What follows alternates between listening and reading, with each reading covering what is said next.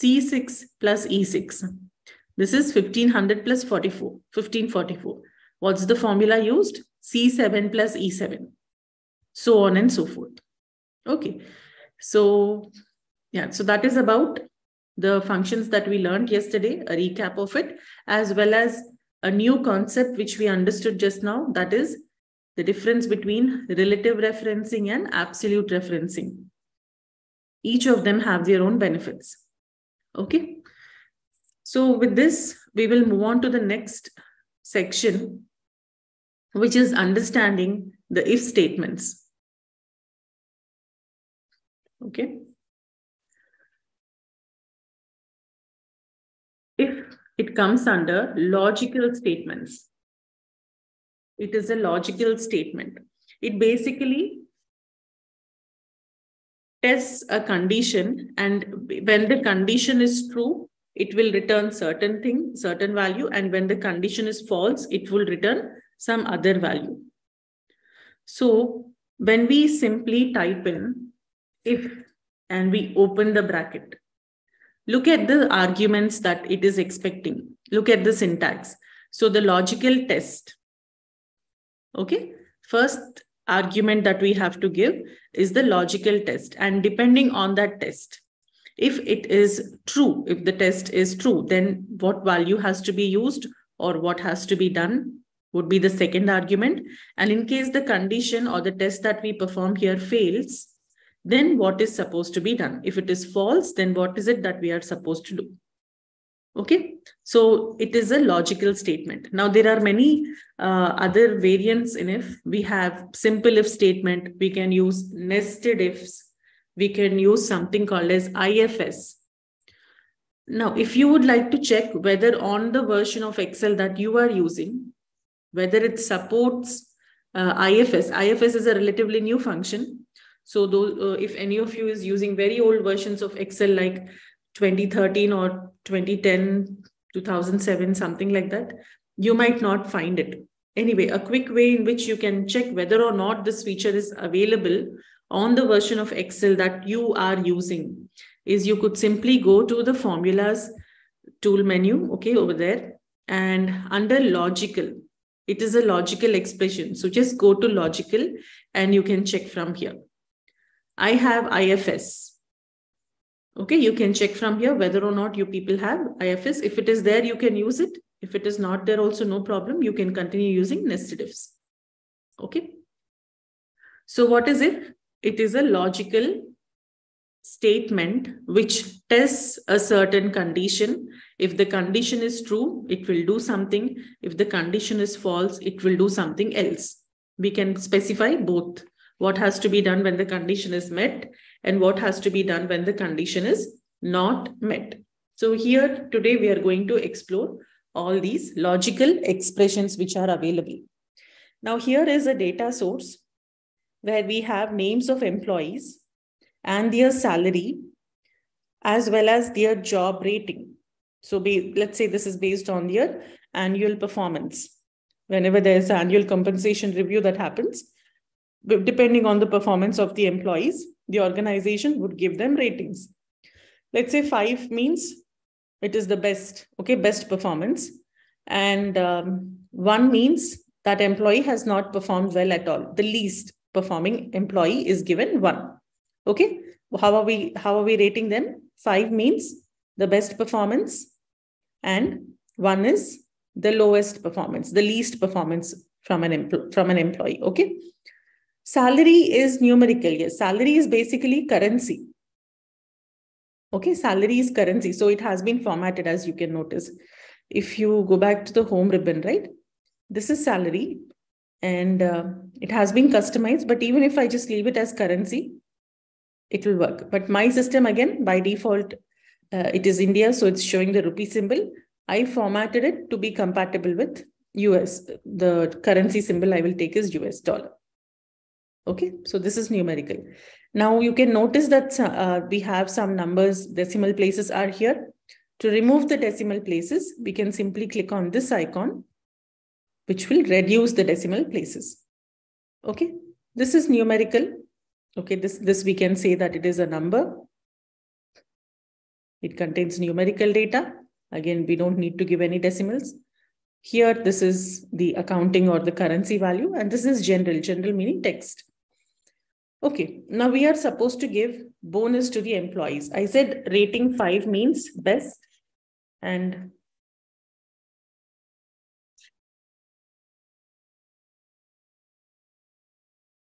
the worst performance or the least performance will given a rating of 1. Okay, now how do we give the bonus? Depending on the salary that they have made. I'm supposed to compute the bonus, but it should be depending on the salary made by the employees. I'm sorry, not salary made. I have to give them a bonus depending on their job rating. Okay, depending on the job rating. And the final take-home salary would be the salary plus whatever bonus they receive. Together will be their final. So we can do it based on if condition. I will keep showing you step by step how to use if here. If, equal to if. The moment I select it, you can see the function has come. And what is the logical test? It's asking me what is the logical test. I would like to check the value in the job rating column, this one. For each person, the rating is given. So for first employee, it is C2. If it is equal to 5, okay, if the job rating, which is in cell C2, is equal to 5, now, this is my logical test. I want to check whether it is equal to 5. And if it is true, what to do? Let's give a bonus of 5,000. And if it is false, 0. Meaning what? What is the statement going to do? Only when the job rating is 5, only to those employees who obtained a job rating of 5, we are giving them a bonus of 5,000. Everybody else is going to receive 0. No bonus. Now, look at this. There is no value here. Why? Because this over here, this employee's job rating is 1. But I need to do it for all the employees, right? So what to do? Simply, I will double click on the handle here and it will copy the formula down. So only where the job rating is 5, bonus has been given to the employee. Rest of them are not given any bonus at all. That is what it is showing us. Okay. Now, let's say this is not very fair, right? Only if they get job rating 5, they get bonus. Otherwise, no bonus. It's not, doesn't seem very fair. So what I will do is, let us give everybody. Okay, let us give everybody some bonus or the other. Now, how to do that? We can use something called as nested if. It is basically multiple if statements. If inside an if. Okay, if inside an if, nested if. So what will happen? How do we write that? If C2 equal to 5, then I'll give 5,000. That is pretty much clear, which is my true condition. But under the false condition, we will write one more if statement. Okay, because there's another condition to test. I will again say if, again the logical test. What is the logical test? If the value here is equal to 4, then let's give a bonus of 3,000. Okay, comma. What if that is also false? What if the job rating is not 5 and not 4? Then another if. I'm going to check if the job rating that is there in this column is equal to 3. Then let's give them a bonus of 1,500. That is, if it is equal to 3, then what we'll do? We'll give them a bonus of 1,500, comma. What about the false condition? Another if C2, so I'll just copy this, click here. Okay, if C2 is equal to 2. Okay, if it is equal to 2, then I would like to give a bonus of 1,000 rupees, comma. What if that is also false? We'll just make it 0. Means what? If they're getting a job rating of 1, then we are going to give 0 as the bonus. And then one thing that we have to remember here is we have to close as many brackets as we open. It is mandatory to close as many brackets as we open. So here I have opened 1, 2, 3, 4 brackets. So I'll have to close 4. Now when I hit enter, what happened? The formula got applied. What is the job rating of this person? It is 1. Therefore, that person did not receive any bonus. We are not giving any bonus for 1, right? It is 0. Now, if I just copy down this formula, you can notice how it has populated the values. So whoever has a job rating of 4,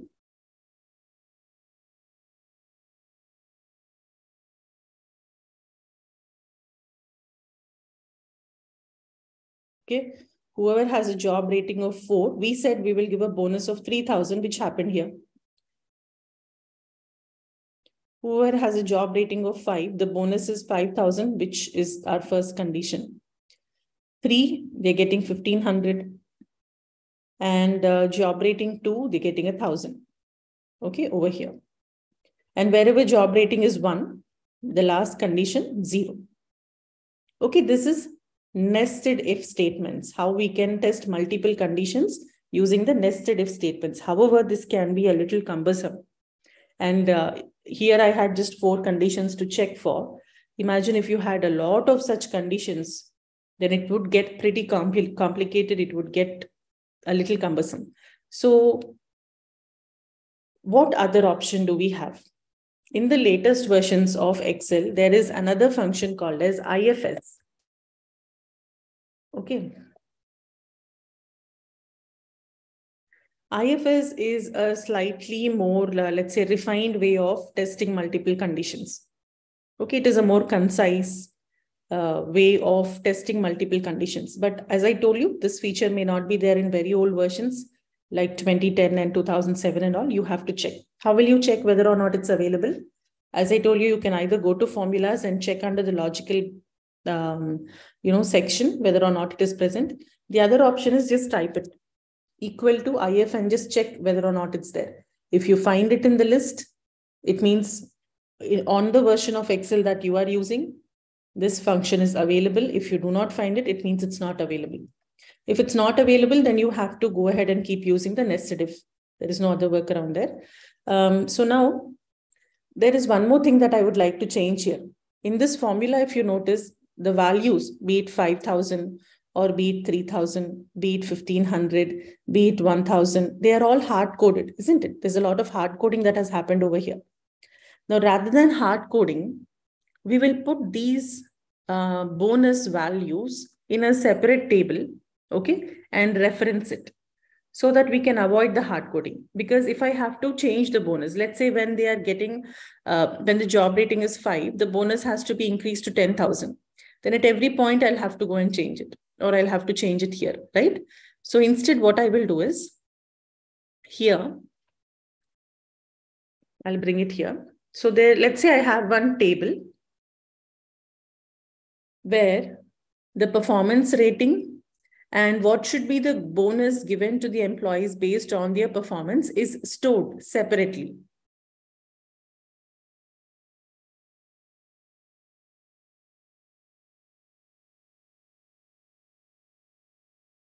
Yeah. So that is exactly what we are doing now here, Priyadarshini, right? Yeah, that is exactly what we are doing here. So we're going to create another table, as you can see, where we have the performance rating. And we will refer to these values in our formula rather than hard coding them. How did I bring space between dollar and the numericals? That is the default. Okay, it happens by default. The moment you use the currency as your data type, currency, and if you use US currency, it happens automatically. If you use Indian currency, then you can see the rupee symbol is close to the number, right? But if it is US, then there will be a space between the dollar sign and the value. Yeah. Okay, so I'm going to change my formula now. I'll just delete this whole thing, okay? This is not what I'm going to do. No hard coding anymore. Nested ifs itself, but here by referencing to another column. Okay, so equal to if the value in this particular column is equal to 5, that's my condition. I want to check whether it is 5. If it is 5, if it is true, then I need to give a bonus, which is here.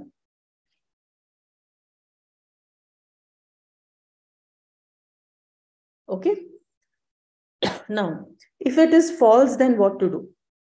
And what about this? Should this be relative referencing or should it be absolute referencing?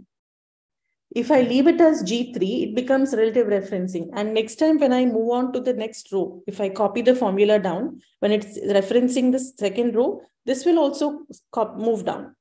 So as this reference moves down, this reference also would move down and we might get incorrect output. So for now, I will leave it as relative referencing. Okay, let's leave it as G3 only, comma. And what about if it is false? We have another condition to test. We have another condition to test where we will check whether C2 is equal to 4. If yes, then I'm going to reference this cell to obtain the bonus. And again, another condition to check, if the value in C2 is equal to 3, okay, then I'm going to reference this cell for getting the bonus. Again, if the value in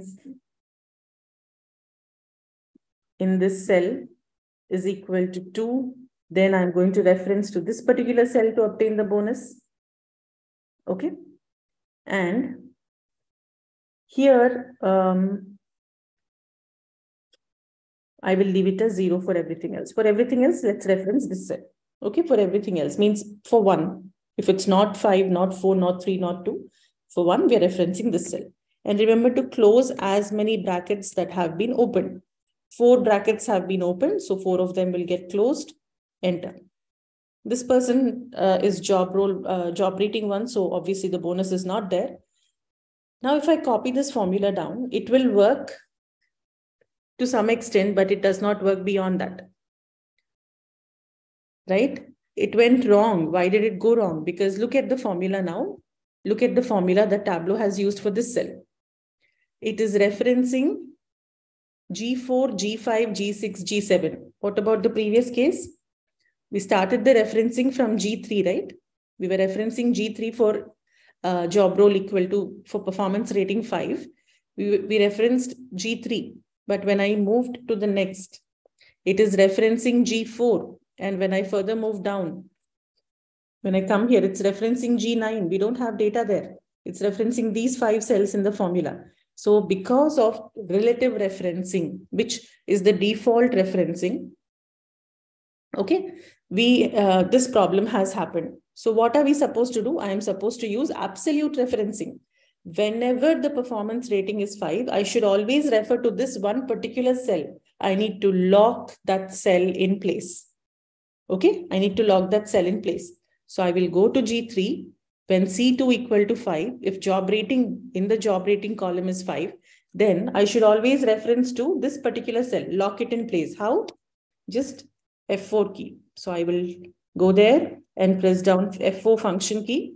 I'm locking the performance, the bonus cells in place. Okay. I'm going to lock.